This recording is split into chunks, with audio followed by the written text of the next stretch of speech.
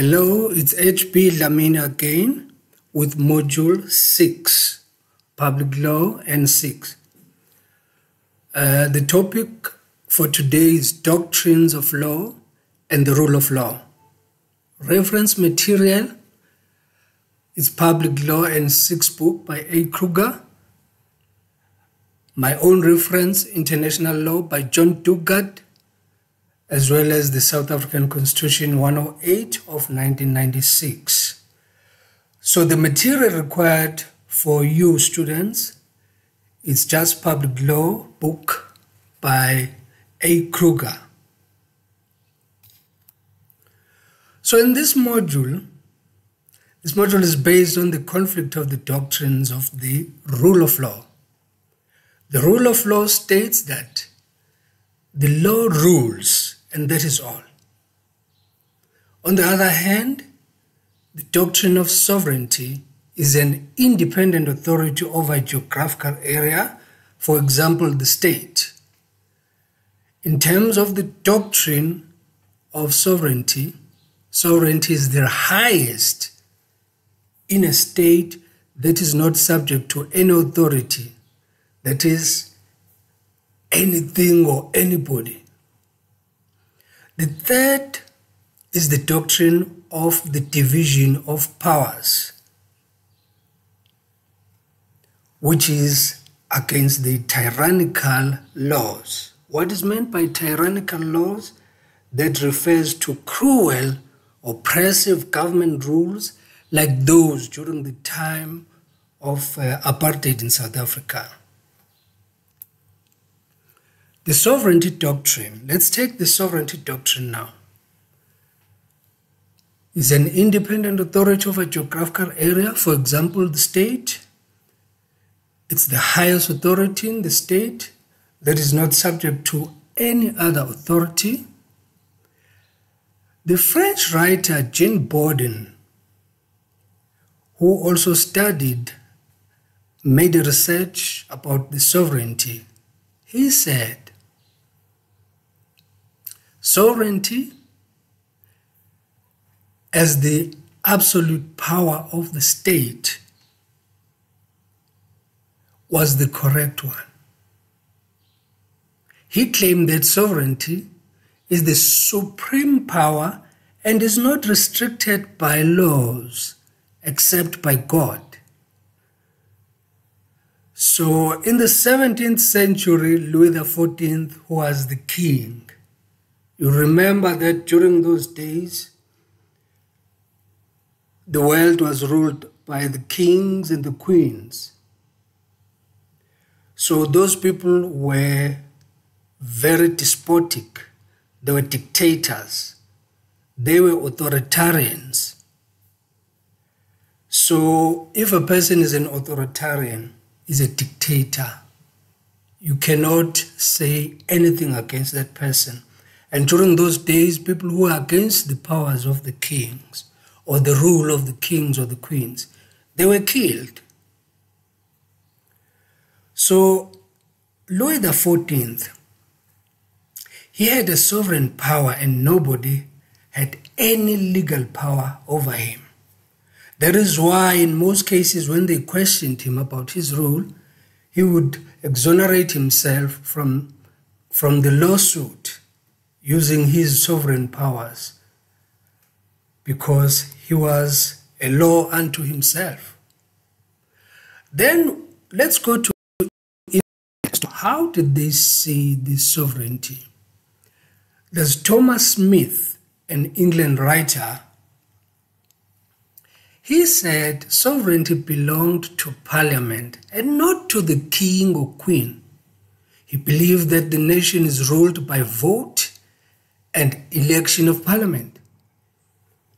Sovereign means the ultimate decision rests with the people. For example, in South Africa, Parliament is the highest legislative authority and therefore it's sovereign.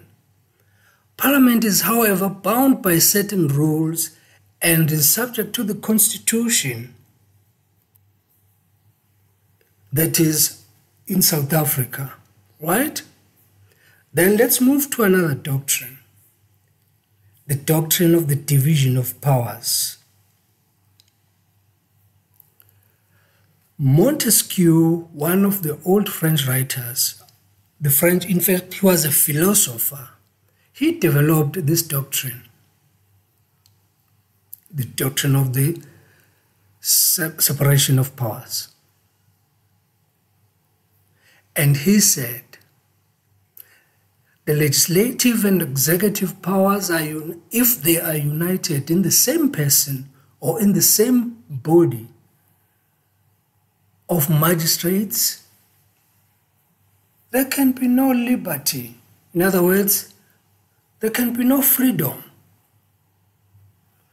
So according to him, government is divided into three authorities, namely legislative authority, that is the one which makes laws; executive authority, that's the one which executes laws, that is by ministers and government departments; judicial authority, that is judge. If law was broken, then the courts will take over.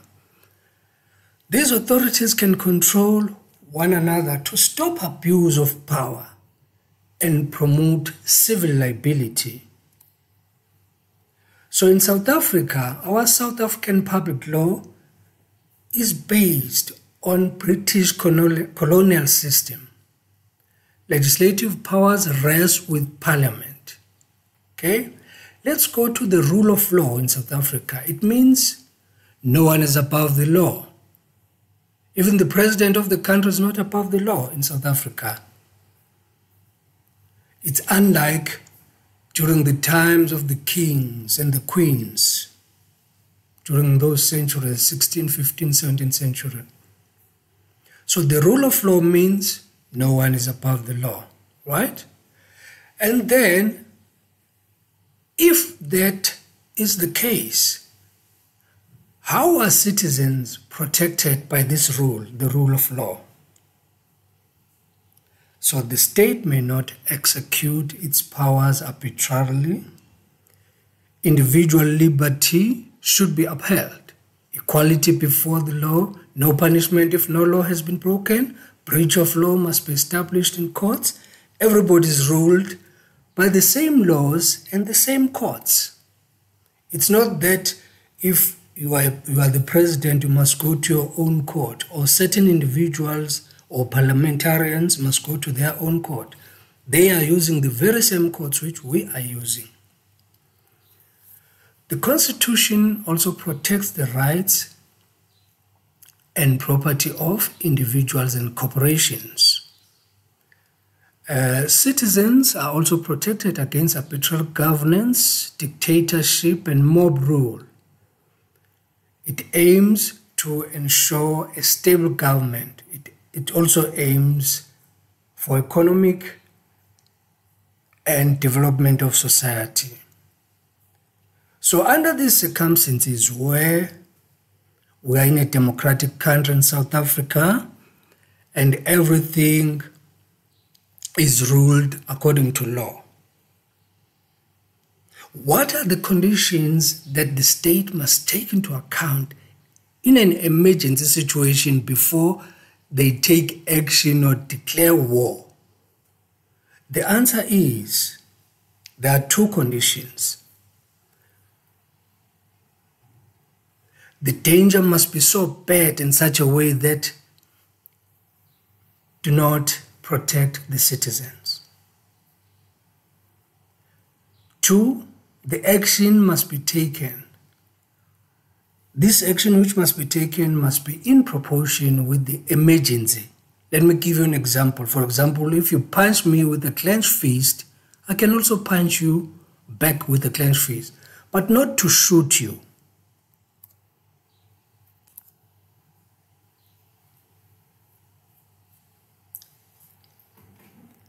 So,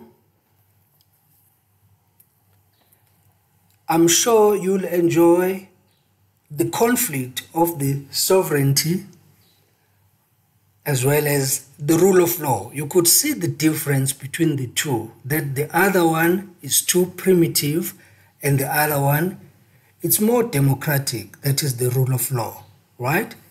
This is the end of Module 6, and I will come back with Module 7. It will follow in due course. I wish you all the best in your studies. Stay safe.